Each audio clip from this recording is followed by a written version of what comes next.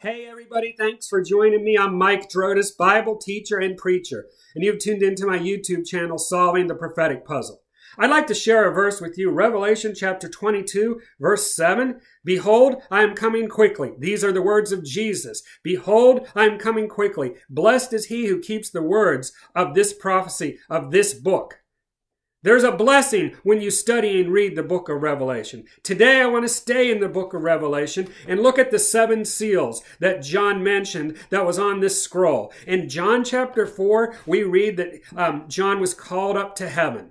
He was on the island of Patmos and he was called up to heaven. John went to the very throne room. He saw the throne of God and he saw God seated on that throne. He saw the 24 elders. He saw the 4 beasts.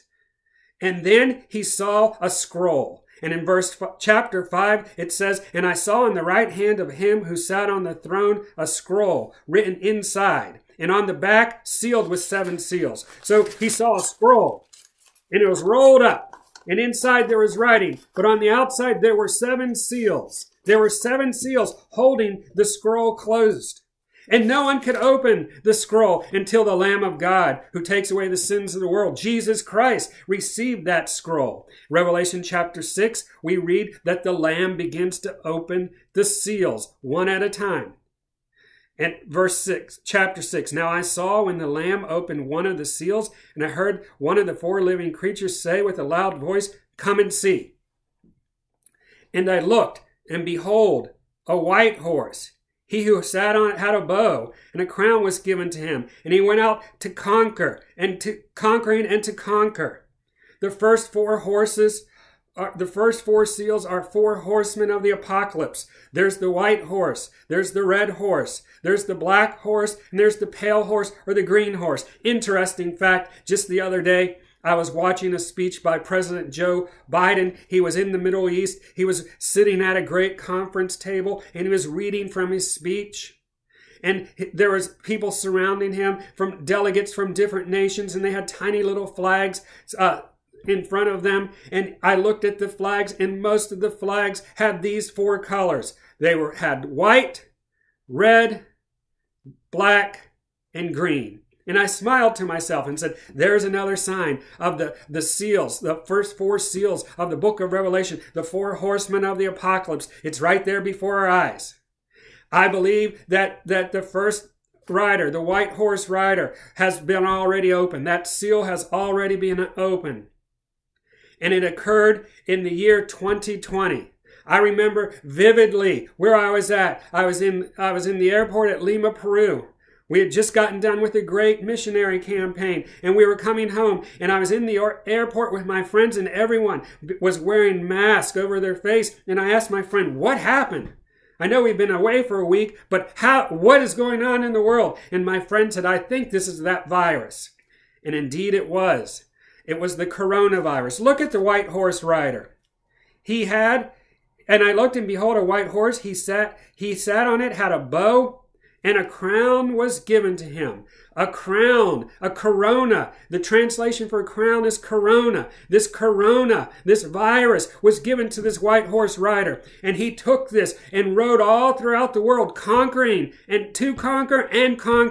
shutting down nations, killing millions of people, making many people sick, destroying economies, destroying businesses, breaking up families, closing down churches. Never before has anything happened in human history like this virus that has struck the world, and it's still affecting nations all over the world. This white horse rider began to ride in February 2020. The first seal had been opened. The second seal, I believe, was opened in February 2022. The second seal, when he opened the second seal, I heard the second living creature say, Come and see. And another horse, fiery red, went out, and it was granted to the one who sat on it to take peace from the earth, and that people should kill one another. And there was given to him a great sword. War began to occur on the earth. Warfare. The nation of Russia invaded the nation of Ukraine, and a great war is started. There's war in Europe. There's a possible war in the Far East with China looking at its neighbor. There is a proxy war being fought right now now between the United States and Russia. There is talk of a nuclear war or detonating a small nuke to see if that could stop some things. There's biological warfare. There are plans for that. There's a spirit of war that has come upon the earth, and war will only increase as we continue to move forward month after month after month. We are seeing this spirit of war, this red horse rider, ride about the earth now, and it's not going to stop until it reaches the battle of Armageddon. The third seal is the black horse.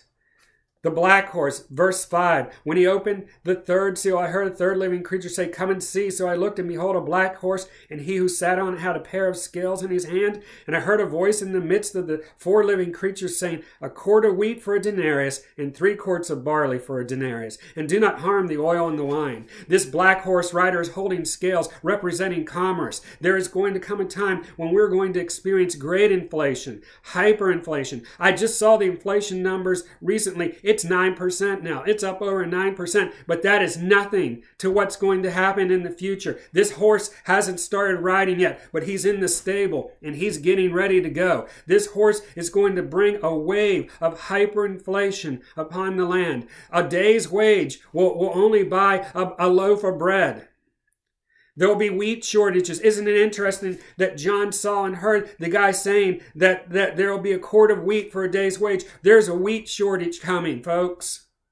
There's a wheat shortage. There's a fertilizer shortage. There have been droughts. There's a food shortage coming. And when you have less food, it causes the prices to go up. That's hyperinflation. And that rider is getting ready to ride the fourth horse. The worst one of all, I think, out of the four. When he opened the fourth seal, I heard the voice of the fourth living creature say, "Come and see." So I looked, and behold, a pale horse. And the name of him who sat on it was Death, and Hades followed with him. And power was given to them over a fourth of the earth to kill with sword, with hunger, with death, and by the beast of the earth. This fourth seal will come after the third seal. This green, pale horse, green rider, horseman will ride about the earth, and many people will die through war, through hunger, through pestilence. They'll kill each other.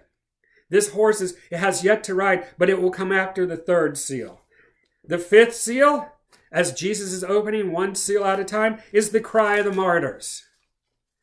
The sixth seal is what I say. The sixth seal is where we see the rapture occur. There's 3 things that happen in the sixth seal, but look at verse 12, and I looked, Revelation 6:12, and I looked, and when he opened the sixth seal, and behold, there was a great earthquake, and the sun became black as sackcloth of hair, and the moon became like blood, and the stars of heaven fell to the earth, as a fig tree drops its late figs when it is shaken by a mighty wind. Then the sky receded up as a scroll, when it is rolled up, and every mountain and island was moved out of its place. And the kings of the earth, the great men, the rich men, the commanders, the mighty men, every slave, every free man, hid themselves in caves and in the rocks of the mountains. And they said to the mountains and rocks, "Fall on us and hide us from the face of him who sits on the throne, for the wrath of the Lamb of God is come.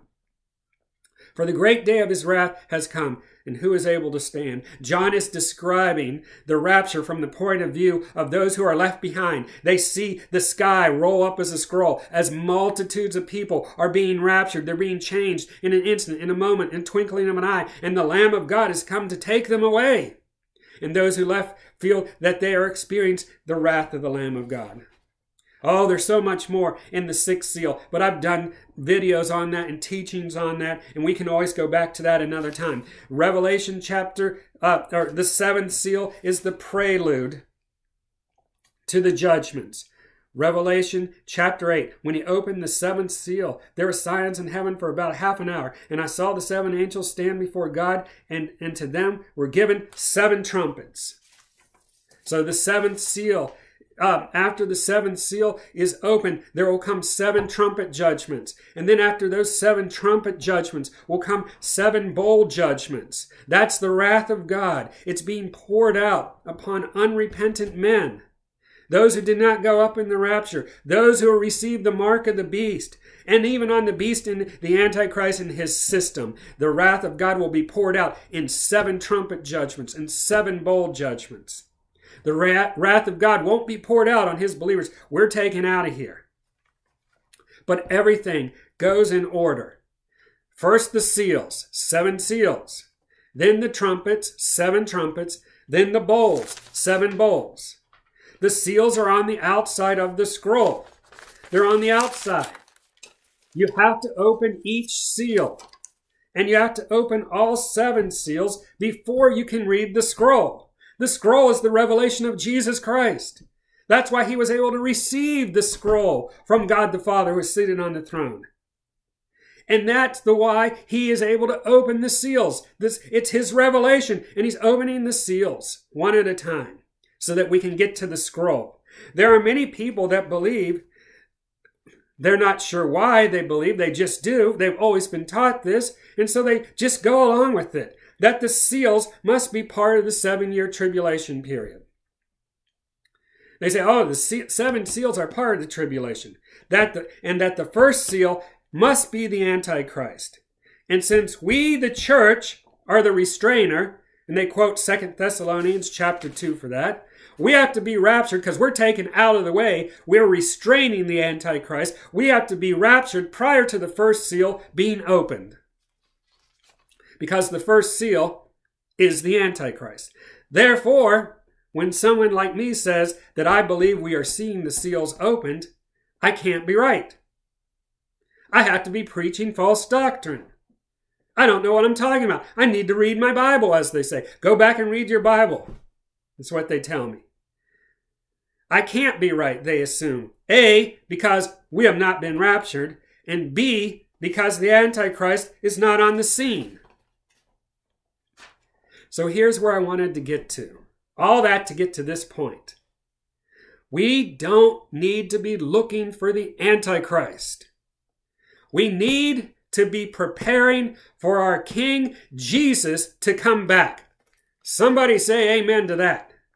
Stop looking for the Antichrist. He'll come when God tells him to come. We should be looking forward to when God the Father looks to Jesus Christ his Son in 1 Thessalonians chapter 4, verse 13, 14 through 18. For if we believe that Jesus died and rose again, so God will bring with him those who sleep in Jesus. For this we say to you by the word of the Lord, that we who are alive and remain shall by no means precede those who are asleep. For the Lord himself, here's what we should be looking for. For the Lord himself will descend from heaven with a shout, with the voice of an archangel, with the trumpet of God, and the dead in Christ will rise first. Then we who are alive and remain shall be caught up together with them in the clouds to meet the Lord in the air, and thus we shall always be with the Lord. Therefore comfort one another with these words. That's what we should be looking for. One final thought on the Antichrist. He will be revealed before the rapture. We will see him if we are alive at that point. He is out there. He's waiting for his time. He's preparing his system. He's working behind the scenes. And when God, the restrainer, when God allows the Antichrist to make his move, or allows Satan to make his move, the Antichrist will come on the scene. You may be saying, well, when's that going to be? It's right here in the Bible. Daniel chapter 9, verse 27. Then he shall confirm a covenant with many for 1 week. But in the middle of the week, he shall bring an end to sacrifices and offering. Daniel saw that there is 1 week left, 1 7-year period left for the Jews, for Israel, for the people. And we call that the 7-year tribulation period. But it's actually Daniel's 70th week. And it begins when the man of sin, the man of perdition, the Antichrist, confirms and ratifies a covenant with the many for 7 years. It will probably be a Shemitah cycle. It will even probably be something called the covenant with the many. The covenant with the many. It'll be very easy to notice. When we see that, we can take note, because we can see now that once that covenant is signed and ratified between different parties, then the clock is ticking. And in 3.5 years from that point, that same man who ratifies and confirms a covenant with many, that Antichrist will go into the rebuilt Jewish temple. And he will declare himself to be God. And he will build an image of himself and cause all people to worship the image and to receive a mark on their hand or forehead. the mark of the beast. And then we know exactly 3.5 years from that, the Battle of Armageddon will destroy that, and we will go into the millennial kingdom. So I'm encouraged. I'm encouraged that the seals are being opened. We are now in it, folks. Welcome to the last days. When you have the thought that the first seal is the Antichrist, the rider on the white horse, you're pushing everything into the future, and you're looking for the Antichrist. No, we're in it right now. The first seal was opened in 2020 with the white horse rider. The second seal has already been opened. We're going to see the third seal soon. I say within 6 or 7 months from now.